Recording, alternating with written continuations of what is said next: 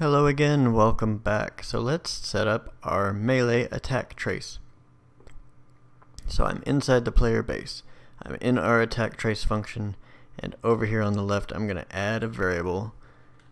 It will be an integer and it will be called strength.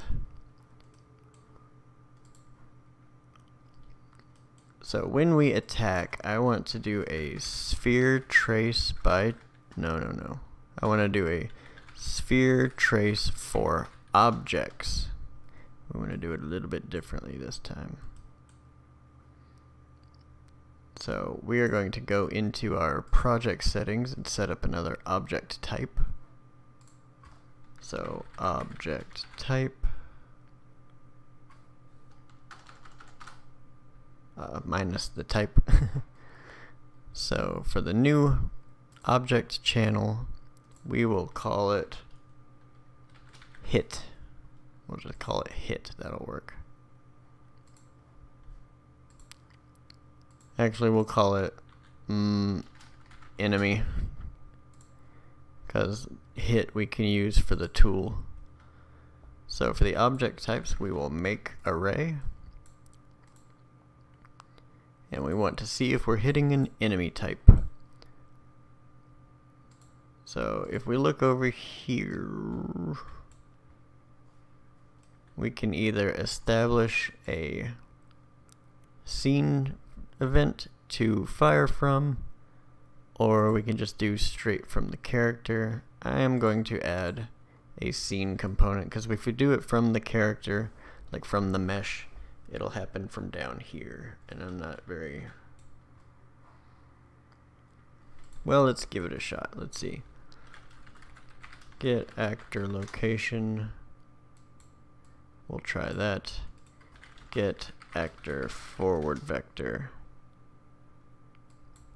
So we'll add to the world location the forward vector multiplied by a float. So right click, convert to a float.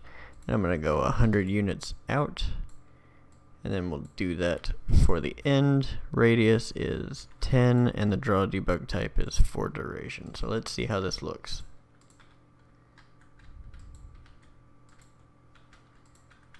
That works pretty good actually. So we'll do it that way. Get actor location, get the actor forward vector.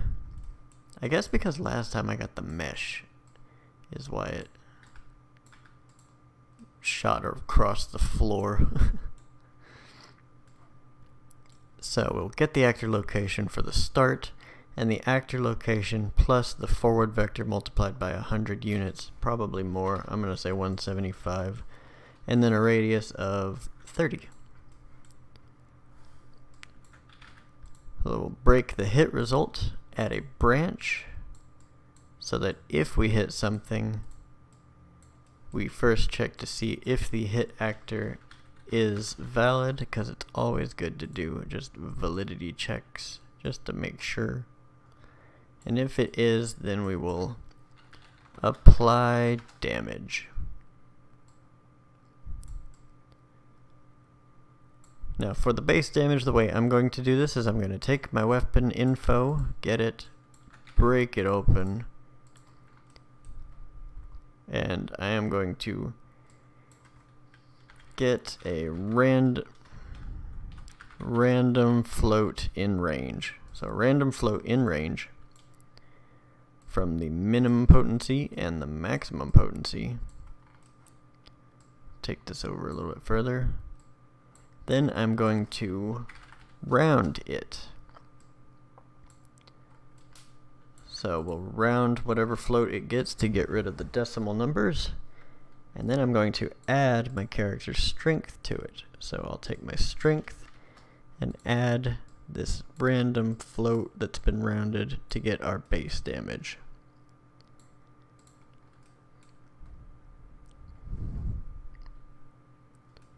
Now we need to feed in an event instigator. And this will be get player controller. And we'll feed in our player index, because when we hit an enemy, we don't want both players to get experience for it. unless they're both hitting the enemy. So if one character's at the base building and the other character's gone off and gotten into combat, they might level up at different rates because one's actively out in the field. So when they actually apply damage to an actor of the enemy type, this will be fed into an array of actors so that when the enemy dies, it'll grant experience to the player controllers that actually damage it. I hope I explained that well. It's very late where I'm at. So, well, actually it's very early. So now let's go into our characters blueprint, and we're gonna set up a new folder called enemy. And for right now, we're just gonna create a blueprint class of a character that will be called enemy base underscore BP. And for the mesh, we're just gonna add the mannequin in for now. Many. Oh, many. Drop them down 90 units. Probably have to go a little bit lower, but we're doing it that way because, oh, I have that off. Because the capsule half height is 90, so this needs to drop 90 to offset and make sure that they're lined up the way they need to be. So for the mesh, I'm going to go down to its collision settings, collision presets, and go to custom. And for the object type, it's going to be an enemy, and they are going to ignore the camera. So we'll compile that real quick, and over here, do we have our debug duration turned on? Yes. Let's drag one of these bad boys out and double check that our hit is registering. Yeah. 175 might be a bit far.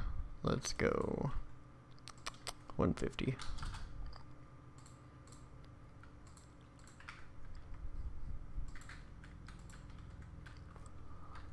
Let's jump in with the other player real quick.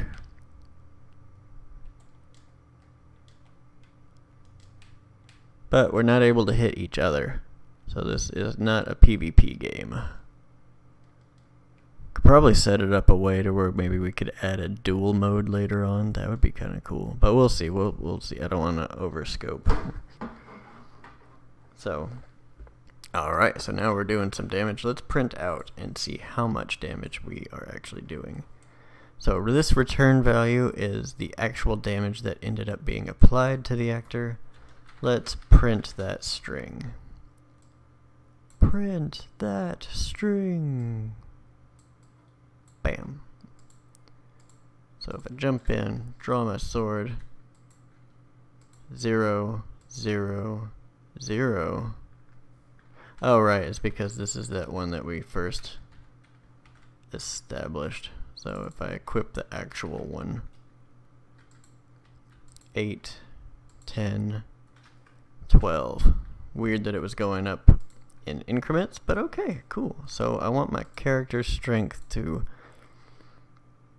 actually in the player base, I'll just leave it at 0, and then we can go through and set it as a random number on each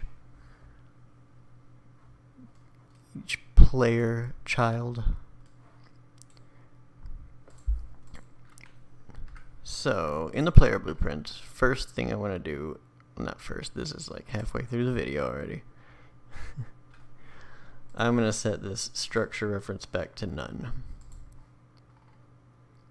And then the event graph, that's not the event graph, that's the event graph.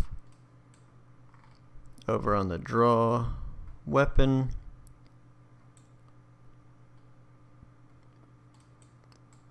we will drag this way, add a branch. And what we want to check is if our weapon info, when broken open, if the item ID is equal to empty.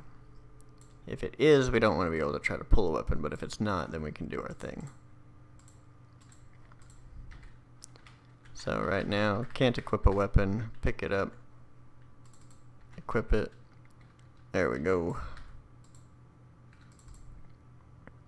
12, 10, 11, 8. Cool.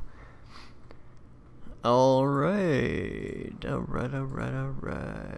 And only 10 minutes in. So, now let's do the same thing for the tool function. So we'll grab our tool info, get it, we're going to break it open, see if the item ID is equal to empty, and if it's not, then we can do our thing. We need to do a video on tidying soon, we'll do that. But for right now, this is fine.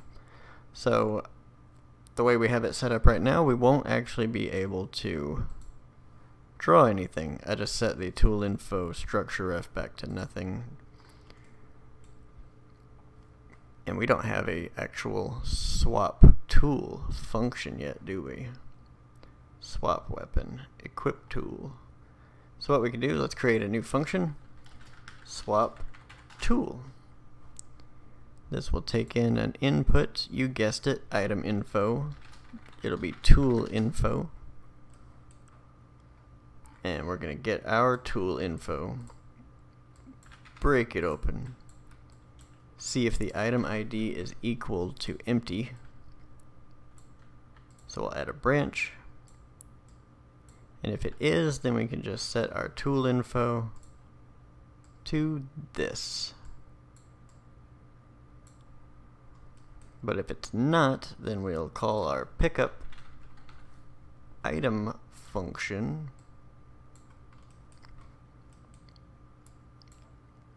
and set it to our tool info. So now in our use item function, use item, these get hard to see later on. On our tool function, we'll call that swap tool, drag it way over here so that we can feed in that incoming item, and then remove the item. So now when I jump in, let me pick up this hatchet. First let me try to equip it. Can't do it.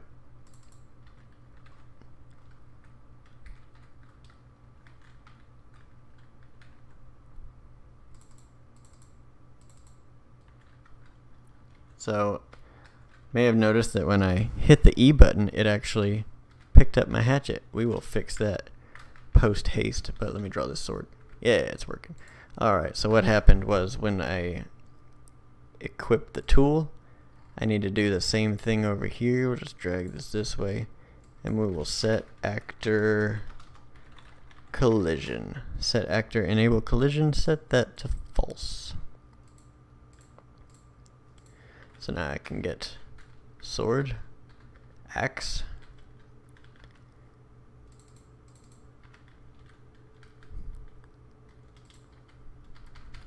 if I hit E, it's not picking up. Put it away. Equip my sword. Still not picking it up.